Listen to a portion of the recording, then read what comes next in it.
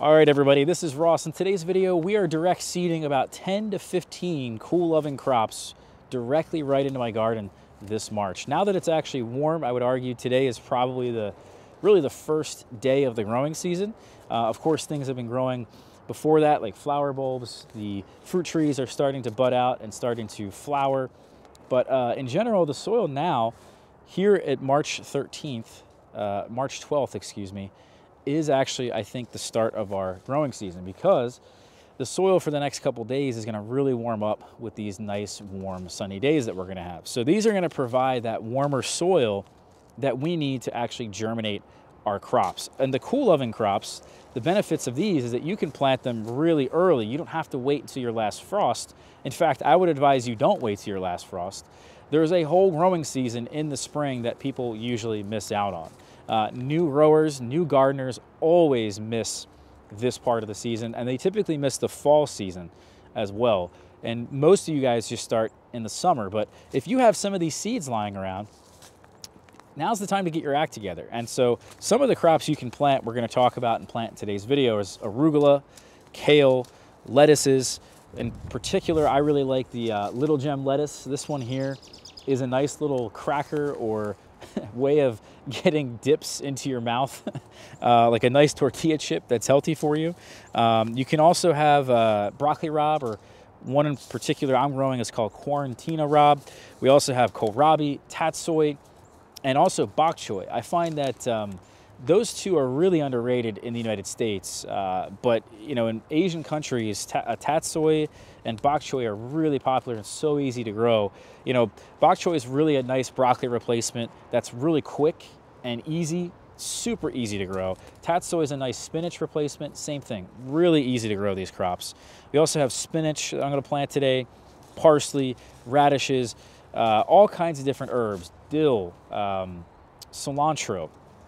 We also have more different kales that I'm going to plant today.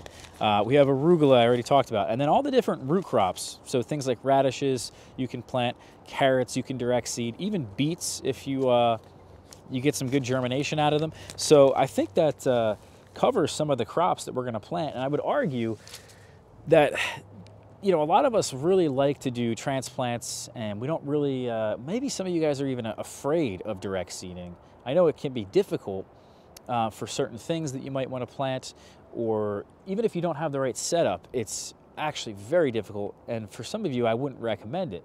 But if you can get your soil in your garden the perfect consistency, the perfect texture, which really just revolves around adding compost every year. I have this garden here, which is about 17 feet deep. We actually just cut off a little bit here for these alpine strawberries, so it's not necessarily as deep now, but certainly if you were to have a smaller garden like this, you just add in a lot of compost. It's really easy that way. You can very easily get compost delivered to your house, just nice mushroom compost. It's affordable. You don't have to go and get bag stuff at the store. Or you probably even use your local compost that your township gives you for free. So all I do is come in here every year, add a couple inches of compost to the top. Over the years, like I said, I've been building this up quite a bit now. The compost height in here is about a couple inches above grade, what normally is actually in this plot. So this is just the best way to do it. I know Charles Dowding, as an example, if you haven't followed him, recommend his channel. He's in Great Britain. He's really the one that's been that big proponent of the no-dig movement, which is just simply, again, adding compost. You don't have to till, you have less weeds, you have you know, very easy time direct seeding. A lot of crops grow in this so well, and there's a lot of fertility because you just keep adding more and more compost. The water content also in the soil is basically perfect. So a day like this, we're getting about 3 days in a row of, you know, some temperatures close to the 60s or in the 60s, and it's sunny all day. So those 3 days are going to warm up the soil, allow us to get the germination that we need, and we're going to be able to actually germinate different crops in the soil. And so I wouldn't be doing this, though, if I didn't have those temperatures, and I wouldn't be doing this if it was really wet as well. Now, in the spring, a lot of you guys may have really wet climates, and that can really saturate the soil, and that extra water that saturation. If the water really hasn't drained away from this compost, it can be really difficult germinating into it. So you got to wait a little bit for the soil to dry out a bit, and you also need to wait for the temperatures. You also have to have the right texture, the right compost, and that's it. It's really that simple. Once you get all that set up, it just becomes a no-brainer task that everyone can do, and I would highly recommend it for these particular crops. And these crops that I am recommending that you guys direct seed, you know, these don't really have to be started from transplant. And that's the beauty of it. We all like to focus on the transplants. We all love to be in a greenhouse. I love it. But you don't have to do all of this from transplant. It's just unnecessary. So if you can, you know, avoid that and make it just a little bit more simple, you know, instead of using artificial lights, instead of building a greenhouse, these really quick crops don't mind to be direct seeded. So that's the beauty of it. And I find, like I said, there's just not enough education on this topic. So that's why I'm making today's video. So the first thing to do, once we've got our soil prepared, is we got to get a hori-hori. I mean, you can get a garden shovel, but this is really all you need. And I just make some trenches. I usually space the trenches out, I don't know, about 4 inches, depending on the crop, maybe 6 to 8 inches. If you want to grow a lot of food in a small space, you can go a lot closer. You know, 4 inches is probably the closest, maybe 3 inches, depending on it, you know, whatever it is that you're growing. And you can always look at the seed packet if you're confused. I got a lot of carrots in here. I need to pull these up from the last sowing that I did in the fall.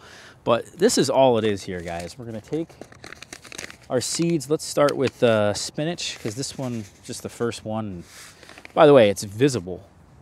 You know, some of the seeds are so small, like carrots, you can't really see them. And then we're just going to go down the line in this trench. It doesn't get easier than this, guys. We don't need to make the trench too deep. That's one thing I find people make the mistake of doing that. We don't need to bury these seeds so deep that you know, they can't germinate. And so that's the thing. Some of these seeds, depending on the size of them, typically the bigger the seed, spinach is a nice size seed. You can bury this actually, I wouldn't say an inch, maybe a half an inch. They always recommend the width of the seed, double the width of the seed is how deep you can bury it.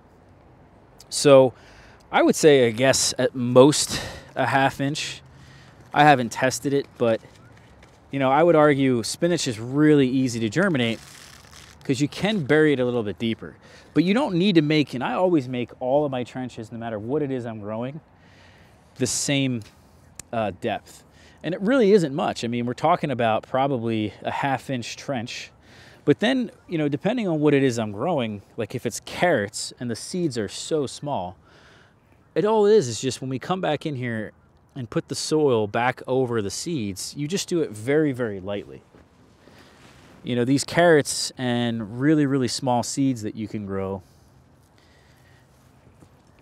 they require some of that light, but they also need constant moisture. And that's a bit of a paradox in a way, because if they're in contact, if there's light hitting them, they're going to dry out easier. So it's a bit tricky to germinate carrots that people frequently have problems, but I just do this exact method and I get 100%. I'm telling you, I get close to 100% germination, or whatever it is, 90%, just by doing this. And that's really all it is. Same method, just lightly cover the seeds with soil. I don't even touch them after that. I don't step on them. I don't do anything. And that right there is it, guys. So I hope you learned something. Hope you enjoyed this video. Here's a little close-up of the size of the trench. I mean, it just is so, it really is not narrow at all. But then again, when you put the soil over top, even if you make it a little bit deeper, just lightly put that soil there back on top. Here's some parsley from last year that's overwintered. We had quite a mild winter. I'll let this stay it'll seed, and I'll just let it seed. But yeah, that's how easy this is here, guys. Thanks for watching. Hit that subscribe button, hit that like button. We'll see you for the next video. Take care.